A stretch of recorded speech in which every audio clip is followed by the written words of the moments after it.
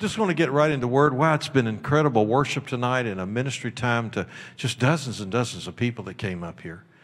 And so I just want to take a few moments of your time tonight and share a message with you that I just really want to get the mind of the Lord to what He wanted me to say here to you all tonight, what He wants to speak to you. And the message I'm going to share with you tonight is, I've only preached this a couple times at different places, a message the Lord gave me one time, and it says such powerful revelation in it.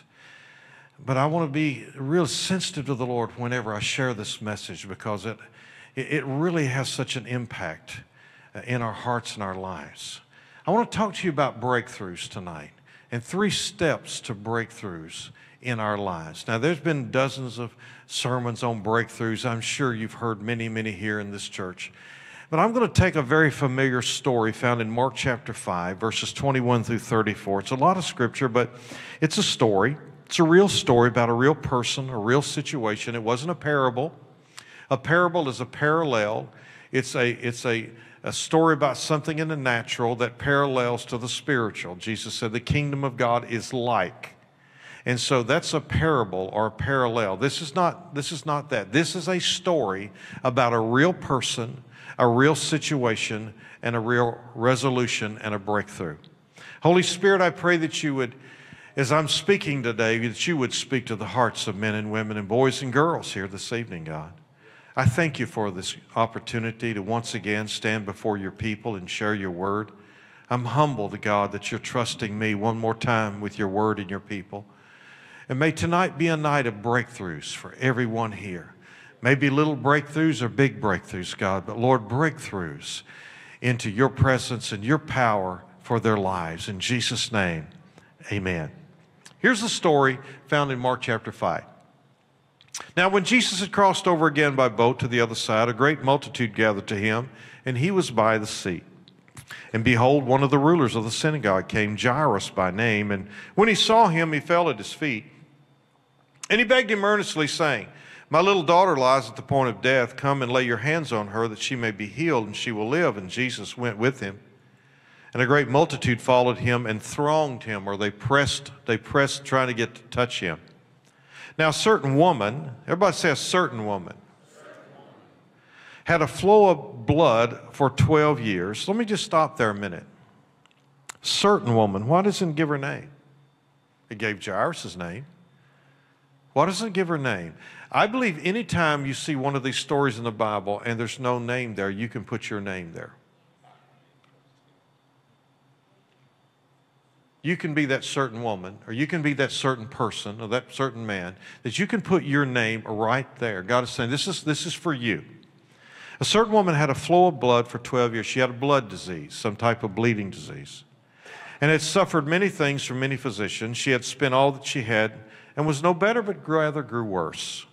When she heard about Jesus, she came behind him in the crowd and touched his garment. For she said, If only I may touch his clothes, I shall be made well. Immediately the fountain of her blood was dried up, and she felt in her body that she was healed of the affliction. And Jesus, immediately knowing in herself that power had gone out of him, turned around in the crowd and said, Who touched my clothes?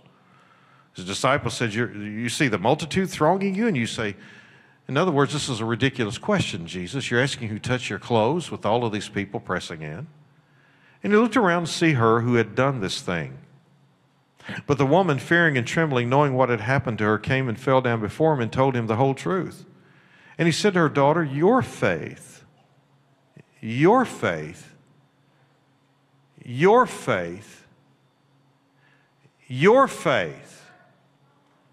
has made you well. Go in peace and be healed of your affliction. Now, this is a familiar story, and if you've been in church any length of time at all, you've heard some preacher preach on this. It's full of powerful biblical principles and faith-building things. Some of the obvious truths we see in this story is bring your problems to Jesus. Press through the crowd, the circumstances, and the doubt. Touching Jesus is more important than people touching you. Your faith can make a demand on the power of God for your life. All of those are biblical rhema words, life lessons from this particular one. And as we look at this story once again, I want to look at it in the context of 3 steps to breakthroughs in your life. Now, the term breakthrough infers that there's something holding us back from moving forward, achieving our goals, or keeping us from an ultimate victory. And Satan is the master at putting roadblocks in our paths to slow us down, to stop us from what God has called each of us to do. So let's look at some things that can help us press through those things in our lives. The first one is found in verse 25. A certain woman had. Say that with me. A certain woman had. Now notice the terminology. She had. All of us have some hads.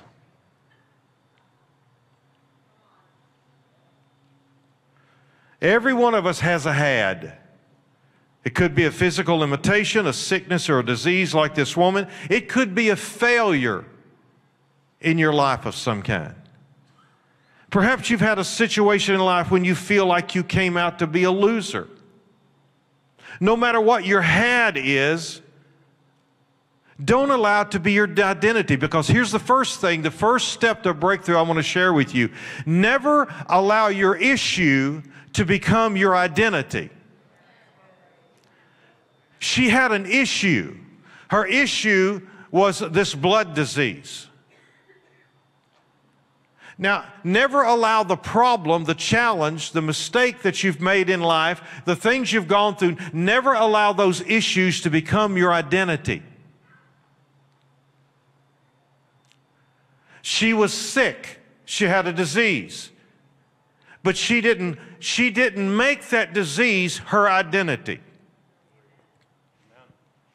She made it her adversary. She approached it that way. Well, Pastor, but I've gone through this and I've had this. We all have hads. We all have a had in our life. You may have 2 or 3 hads right now in your life that you're dealing with. You know what? Anybody know what I'm talking about? Yeah, we've all got a had. This woman had an issue of blood, but she didn't allow the issue to become her identity. I've gone through a divorce. I'm a divorce. No, you've gone through it, but that's not your identity. Okay, that's not your identity.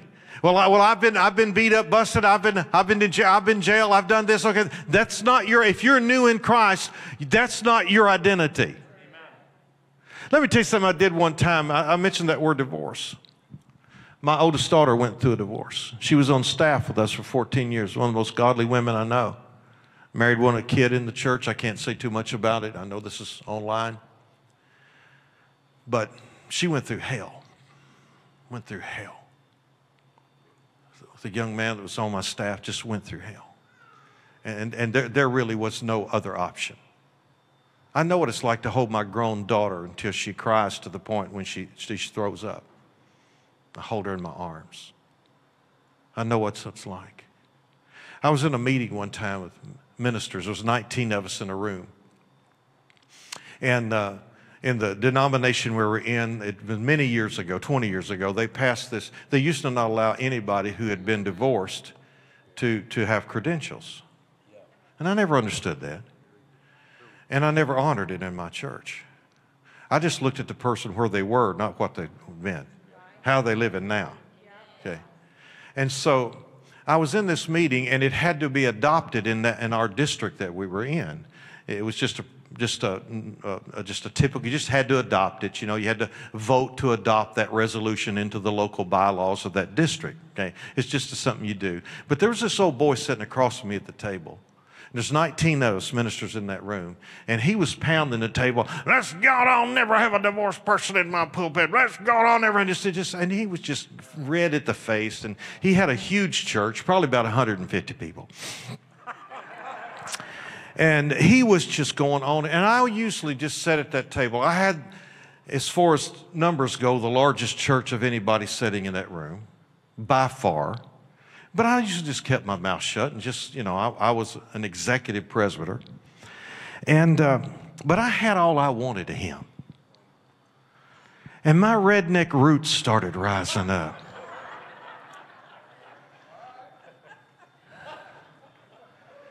And he finally kind of run out of breath for a minute, and I just kind of raised my hand. I said, Mr. Superintendent, may I say something? He said, oh, yes, brothers.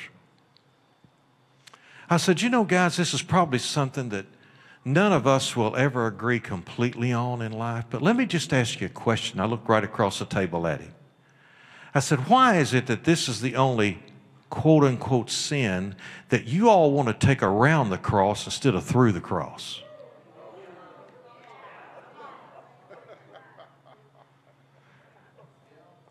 And the room got silent. And his face got red, and his neck got red, and his ears got red, and his nose got red. And you could see in his little pea brain, he was trying to think of something to say. But what could he say? I mean, what could he do? I mean, like, what's he going to come back with? He couldn't think of anything. The superintendent said, thank you, brothers. All in favor, aye. Everybody raised their hand but him. The motion passes. I don't put up that nonsense. I don't care what your had was. Don't let your had become your identity. If you're in Christ Jesus, old things have passed away, and all things, not 99.9% of things, all things have become new. Never allow your issue to become your identity. She could say, I'm just a poor sick woman. I'll just stay here. You know what happens when you let your issue to become your identity?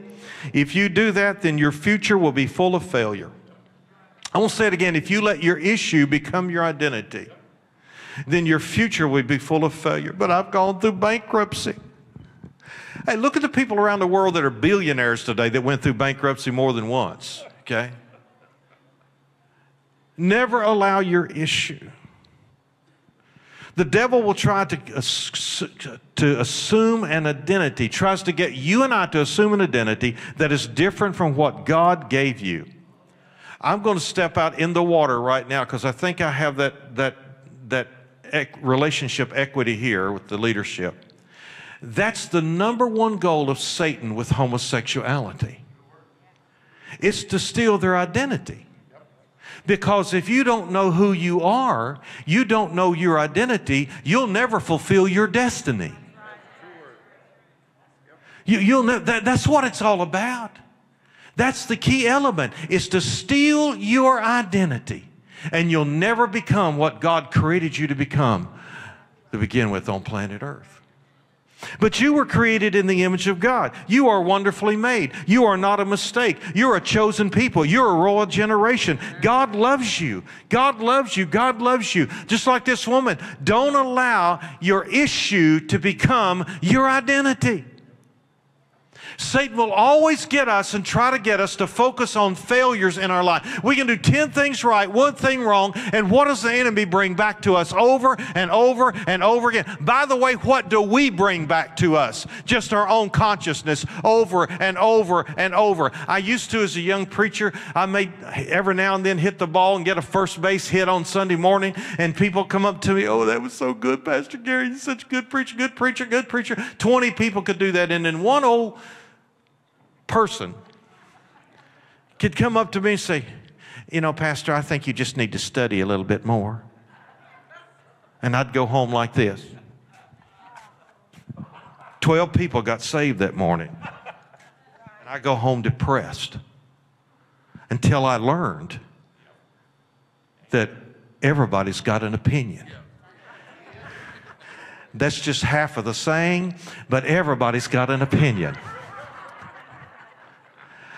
I learned that 18 years old at the first United Mine Workers of America Union meeting, and that's as far as I'm going. And the old boy got up, made a comment, and that was only half of his comment, but I've never forgotten it or his face. And it's true. Everybody has an opinion. Never allow your issue. Are you getting anything tonight? Never allow your issue to become your identity. Your identity is who God made you, what He's called you to do, what He's equipped you to do, what He's empowered you to do. That's your identity. Your identity is in Him. It's not in a failure. It's not in a problem. It's not in something, well, I don't have what other people have. Well, that's all right. You don't need what other people have because you're not other people. You're you. Celebrate what you have. I came up with this saying several years ago, never let go in the night what you got in the light. Now, light always represents revelation knowledge from the Word of God. Have you ever prayed and got a word from God and you were so excited about something? You got it in the light. And then the night came. Anybody know what I'm talking about? And the night was longer than the light moment. The light moment could have been just real quick, but then the night comes.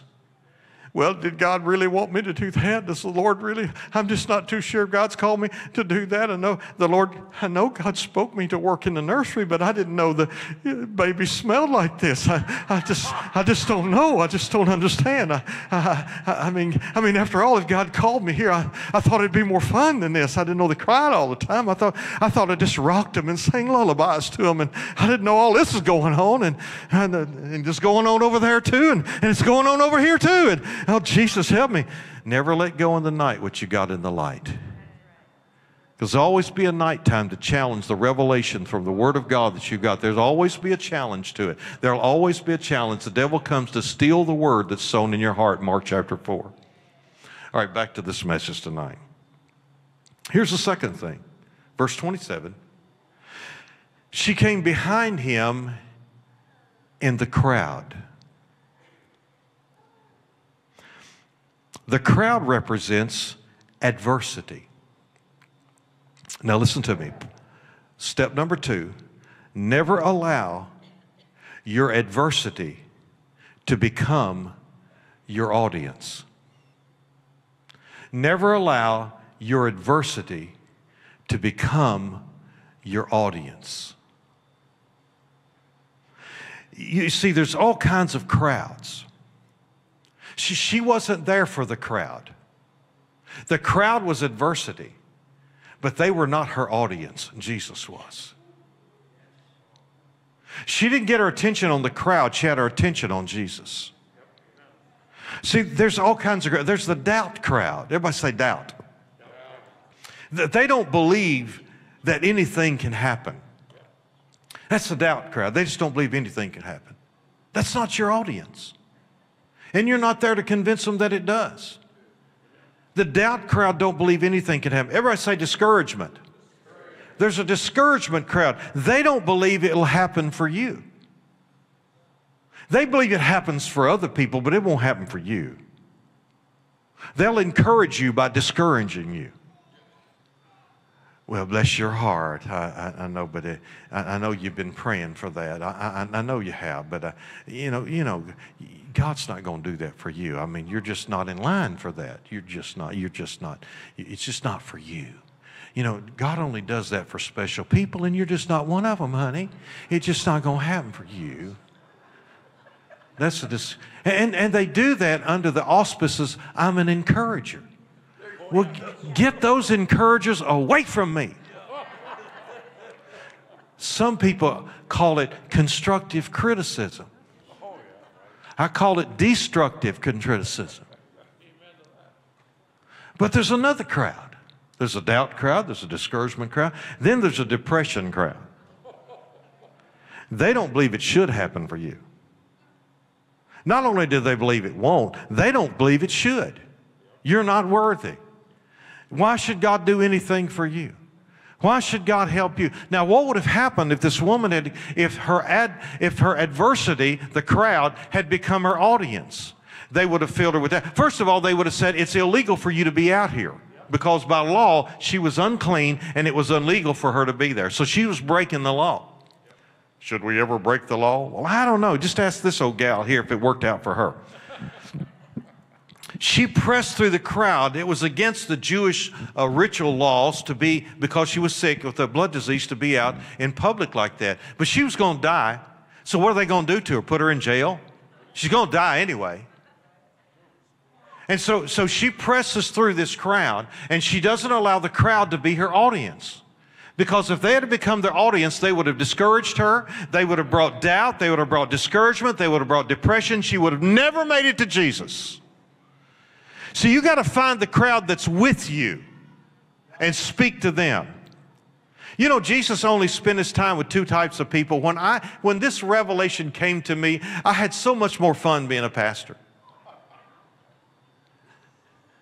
And I don't mean it in a derogatory way, but let me just tell you what I learned. And when I learned this, Jesus only spent his time with two groups of people. Now, he interacted with all types of people, but I'm talking about the time that he invested, that he willingly spent time with, those who received his ministry and those who ministered to him. I will say it again, those who received his ministry and those who ministered to him.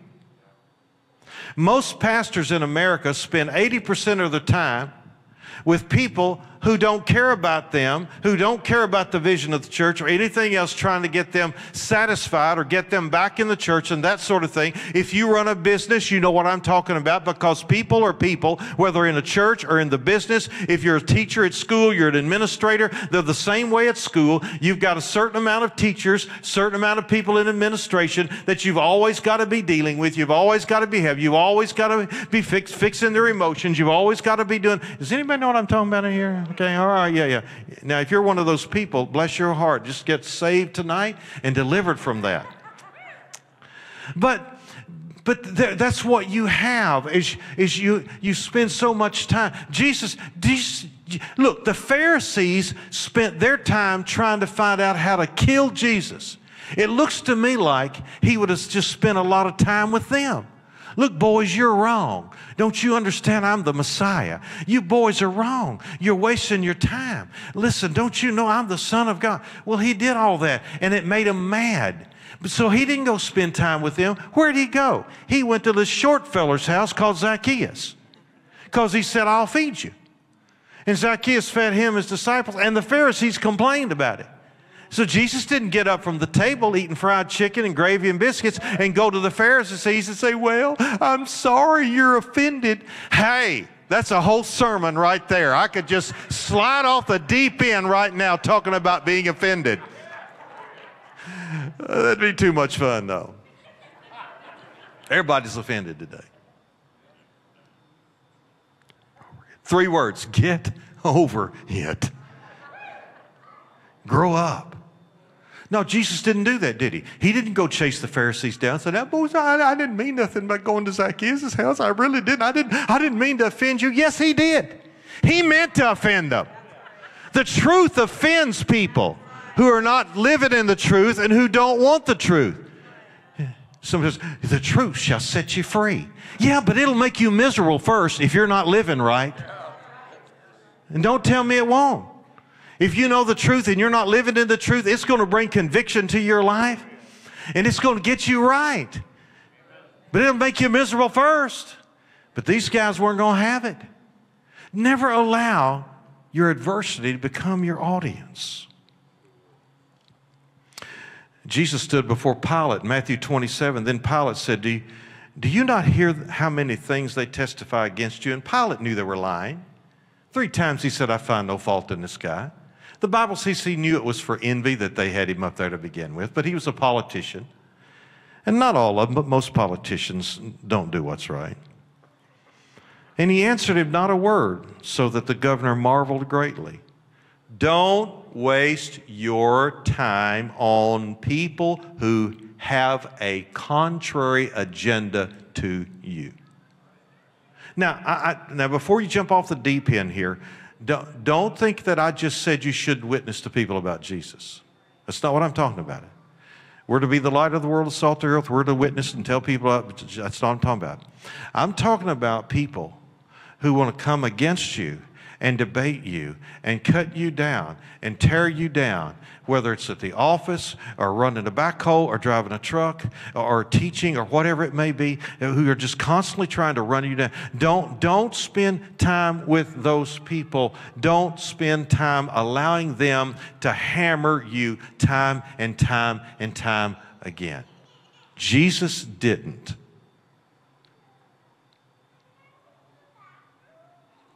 Did you hear me? Jesus did not do that. In fact, I can show you in the Word of God where a couple of chapters he just went off on them. People with an agenda are not interested in truth. They make up their own to validate their actions. As a young pastor, we pioneer in the church. They launched them now, but years ago we pioneered them. It's a lot harder than launching. Somebody in my church, I'm working at a full-time job from midnight to 8 in the morning, 6 days a week, preaching 3 times a week, doing weddings, doing funerals, everything else that you do, pioneering the church. I'm just trying to learn as I go. And the first time I preached 3 sermons in a week was the first week I was a pastor. And I'm working 48 hours a week at a job, plus mowing my yard and taking care of my wife and kids. And so I'd somebody get mad and leave the church, And I'd go visit with them. Bless your heart. I'm just, what's wrong, brother? How can I help you? I just miss you. And I was so naive. I didn't have a mentor. I didn't know what I was doing. I was kind of learning as I go. And my heart was pure, but I was naive. And I'm telling you, every one of those people that I went to, and I sat down with them and say, I just want to come visit with you. I know you've been gone from the church 4 or 5 weeks now, and I heard you weren't happy about something. What can I do? And all in the world I did was give them a platform to chew me out, call me out, tell me about every bad thing that I'd ever done, every bad sermon I'd preached, everything just ripped me. And I would leave there beat up emotionally, even though I knew that 90% of what they said wasn't true, and that they're the ones that had to. I would leave there beat up. And the last time I did that, I went to a couple. They were a precious couple. They'd been coming to our church. They were older. They were in their 50s at the time, and I was late 20s, and now I'm beyond all that. And but they were good givers, and they didn't have any children. And our youth got up on one Sunday morning and did a human video. How many of y'all know what that is? That was a big thing in the 80s. Okay. And so they played a song, and they moved around and did stuff. Oh, that made them mad. How dare we do something like that in the church? Well, I didn't know that's what it was. And they just weren't coming. So I called them. I made an appointment. I drove 30 miles to their house, sat down. She had made a big chocolate pie. Oh, she could make a chocolate pie. And she just took one out of the oven. I thought, well, this is not going to be a wasted trip. And I went down and sat down with them in their living room, and as God is my witness, she went in the kitchen, cut 2 pieces of chocolate pie, gave one to her husband on the plate. She had the other one on the plate and sat there and chewed me out while they ate chocolate pie and didn't give me a piece. It wouldn't have been half as bad if she'd gave me a piece of chocolate pie. I could at least said, whatever, go on, whatever, can you imagine? Didn't even give me a piece of chocolate pie, and they're sitting there eating that chocolate pie and chewing me out over them playing some song and the youth up on the platform. I want to say, thank God that we got youth coming to the church. I left there so broken I was crying. I don't know if it's because of what they said or because I didn't get any pie. But I was weeping. I said, God, if this is the ministry, I'm done. If this is what it means to be a pastor, I'm done. I've got a full-time job anyway. I'm going to hand this over to someone. I'm out, God, I'm out. And the Holy Spirit whispered to me and said, I didn't call you to do this. You didn't ask me about this. This is not what I called you to do. And he began to show me what Jesus did. Now, should I go after lost sheep? Yes, but these people weren't lost sheep. They were mad people. Right?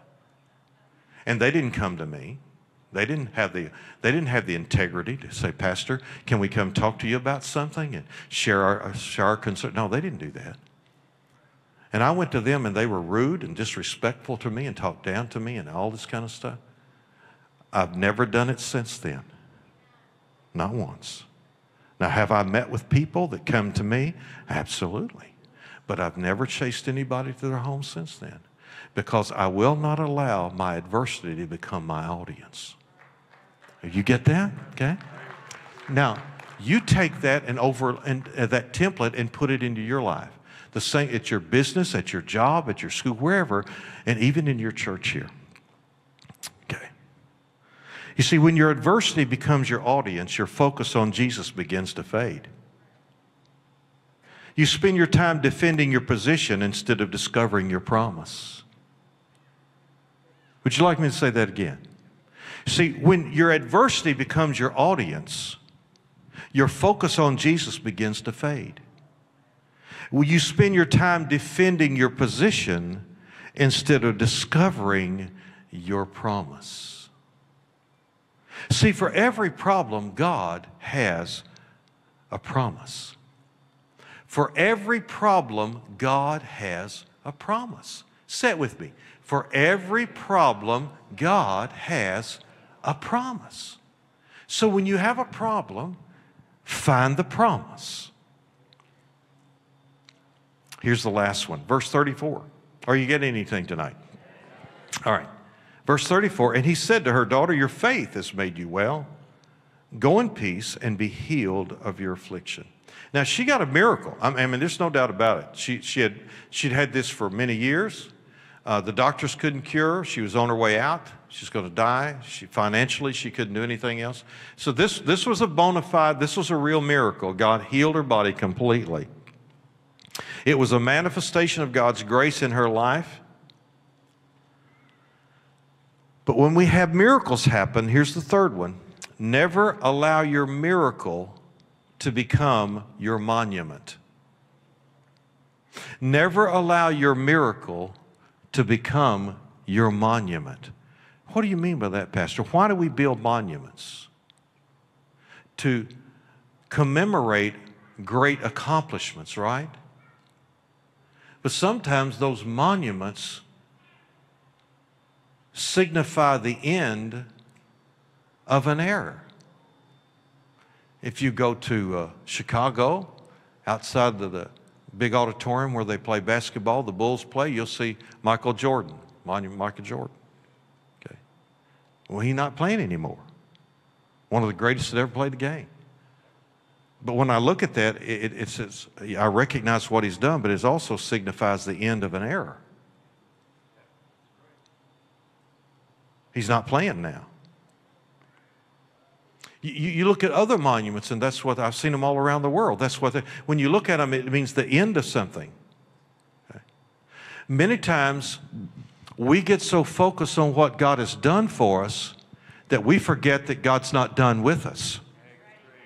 Let me say it again. We get so focused on what God has done for us, we forget that God is not done with us. And when we make our miracles a monument, we just kind of sit down and give up on, oh, that's wonderful. Look what God has done. Look what God has done. Look what God has done. Yeah. And there's a song we used to sing in church. Look what the Lord has done. Look what the Lord has done. I'm sure Pastor Daniel could really tear that up. Hey! Is that my Pastor Daniel impression? Maybe I'll try it again. Hey! He could probably sing that, okay? Well, let's find a look what the Lord has done unless you stay there. So you don't make your miracle into a monument. This is a story of King David when he was a little boy. And he goes as a teenager to the camp, of course, and Goliath comes out, and if you've been in church at all, you know the story of how this young teenager walks out with a pocket full of rocks and a slingshot and goes up to Goliath, the greatest warrior on planet Earth at that time, and drops him with a rock one time. Boom, bam, gone. And then takes his sword out and cuts his head off. A great story. But some stuff happened before that. Because in order to get permission from King Saul to even go up and attack this guy, he says, look, Saul, look, King, let me just explain to you. King says, you're just a boy. He said, let me explain something to you. I take care of my daddy's sheep. And a bear came out. Now, y'all know about bears. You have bears everywhere around here. I love to bear hunt. I just love to hunt. I don't care to shoot anything. I just love to hunt. But I love to bear hunt. Somebody asked me today, would you like to go bear? I'd love to go bear hunting, but I don't really need another bear rug. I've got a full body mount bear in one part of the basement. I've got 2 bear rugs on the walls. I've got 1 laying on the floor. You know, you can just use so many bear rugs in your house. And the lower level's my area, the upper level's my wife's area. So there's not anything going in our bedroom. But he says a bear came out. Now, I know what it's like to stalk a bear with a bow. I stalked 6 of them within range with a bow. But this boy killed, I don't know if he killed him with a stick or a sling, probably a slingshot. Dude, I don't know what he did. But he killed a bear. Not only that, he killed a lion. Now, that's stepping up right there. That's a step up, okay? That's a step up. I was bow hunting in Missouri one time, 25 years ago, and I could see, there's this little roadbed here. I heard something, and about 60 yards down, a mountain lion walked out. Now, they say we don't have them, but the Conservation Department lies. We do have them. They've been killed. We've seen several. And he walks out, and he looks around, he turns, and walks the other direction. David killed a bear, and he killed a lion. And he says, King, this guy's not going to be any different. Don't you know he was speaking with an anointing on his life for the king to allow him to do that? I mean, most kings would say, sure you did, son. Yeah, it's a nice story. That's a nice story. Go get out of here. But there was something about that boy's voice. There was something about what he said that convinced the king to roll the dice on the whole nation of Israel on a teenage boy. But you see, the bear didn't become his monument, and the lion didn't become his monument. They were just the next challenge in his life to his destiny and his purpose in his life. Never allow your miracle to become your monument. God healed me, great. He wants to heal you again. God has blessed me, good, but He wants to bless you and somebody else. God blessed me financially. Don't quit there. He wants to bless you more. Don't stop. If you're still breathing, if you're still living, God still has miracles for you. God still has breakthroughs for you. God still has plateaus for you. God still has accomplishments for you. Don't allow your miracle to become your monument. Amen.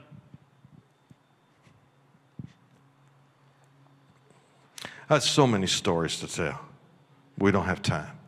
You've got to live with an expectation of more. You've got to live with it. You've got to live with it. One more story. Is that okay? Over almost 31 and a half years ago now, God called us from that church that we pioneered that was going great, was going wonderful, no reason to leave. But He called us to another church in southeast Missouri, in a town. The church is 103 years old this year. And it was 72 or 3 years old then. And it was a good church, good people. The charismatic movement had missed it completely. It was 40 years behind the times. The pastor had died of cancer. They'd been without a pastor a year. I was the minimum age of a resume that they would take. I was 35. And it's the first time I sent a resume to anybody, because when you pioneer church, you don't need a resume, you know. And it's a long story, but God divinely called us there. I remember they called us in one weekend, asked us to come up to interview. And I didn't want to go interview. It was in Missouri. I'm from Kentucky. I wasn't going to Missouri. I'll go to Texas. But I ain't going to Missouri. But just to obey God, we went. And we were the third couple they interviewed that weekend. The other two were much more experienced ministers than me. They had much higher credentials, academic credentials. One was a doctorate, the other had a master's degree. I'm a Berean boy. I got a correspondence course degree, okay? Because I'm working, I work in the mines and I had 2 kids, I couldn't do it. And we were the third ones they interviewed. And here's what the board said to me. It says, brothers. I said, look, just Gary, okay? They said, these other 2 pastors that we've interviewed this weekend, both of them told us that God spoke to them to come pastor this church. What do you say? I said, well, one of them's wrong.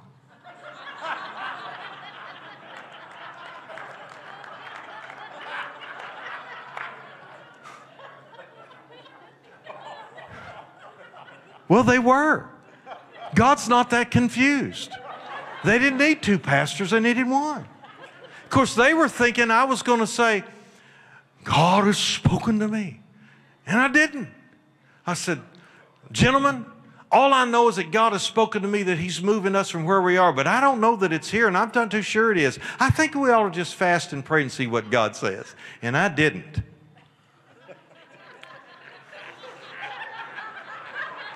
Because I didn't want to go. I want to go to Texas. Now, if I'd have been up here to Alaska, I would have said, I want to go to Alaska. Long story short, God led us there, divinely led us there. It's a church of about 220 people, maybe. And it took off immediately and began to grow. At one point, we're in 5 services, Saturday night 1, 4 on Sunday. And we still couldn't park the people.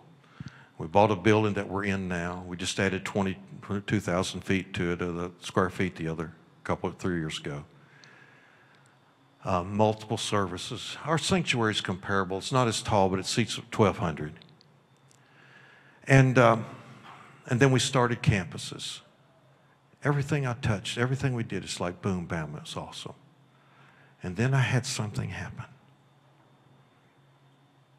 God had to make some adjustments. And it was a hard adjustment. I don't know if I have time to tell this story. I basically had a staff coup. And I lost 11 full-time employees in 6 months. Most of them in 4. 5 pastors, an administrator. It was tough. It was led by one of them that I just won't say anymore because we're live streaming. And they did everything to destroy the church. We lost over 300 people, $1 million in income, and a black eye in the community. They tried to destroy my integrity. They told every kind of lie that they could make up about me, and many people believed it. To the point to where I didn't know from one Sunday to the next where I was going to be there or not. At that same time, I got a call from a church a few states away that needed a senior pastor to come in and help them. They'd been one of the largest churches in America at one time, but their pastor retired and then he died. And the guy behind him really wasn't the right guy. Then the next guy had a moral failure, and they were down to about 1,200 people. They were at once over 5,000 or 6,000. They had a 5,200 seat auditorium. I know. I walked in it and looked at it. They had every kind of building. You had a 4-story office building they just finished. They had a school through high school close to the interstate in a large city.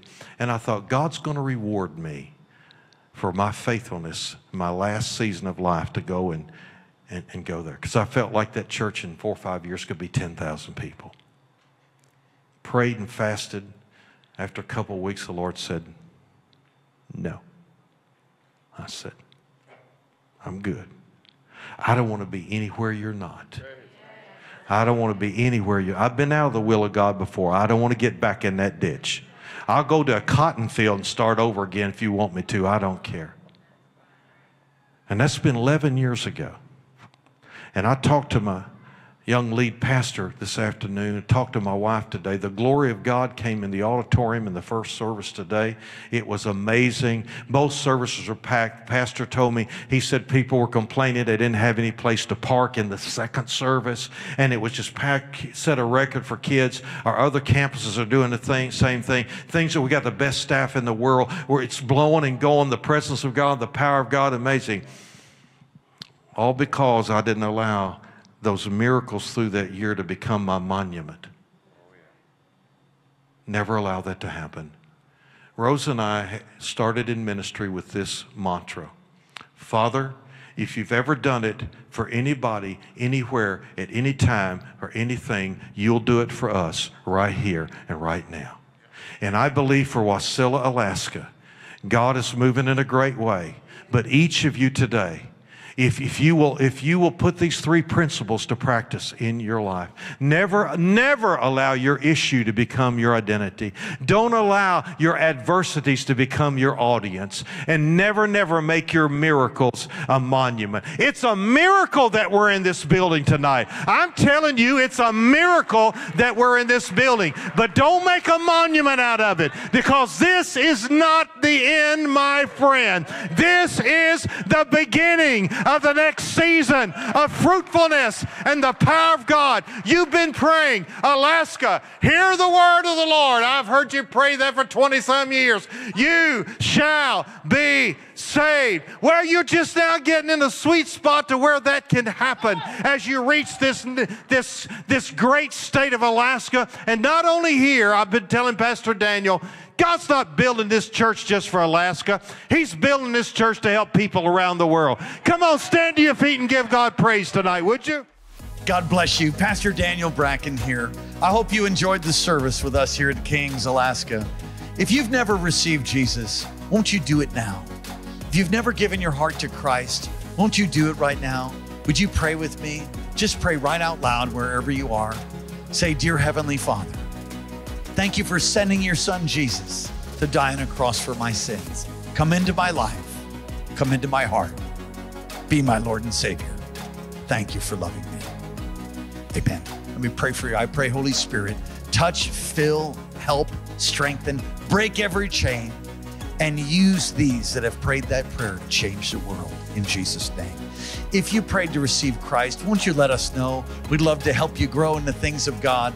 Text us at 907-357-2065. You can see the number on your screen and text SAVED, and we'll help you grow in the things of God. God bless you, and remember, God's on the throne and the devil's been defeated. Peace.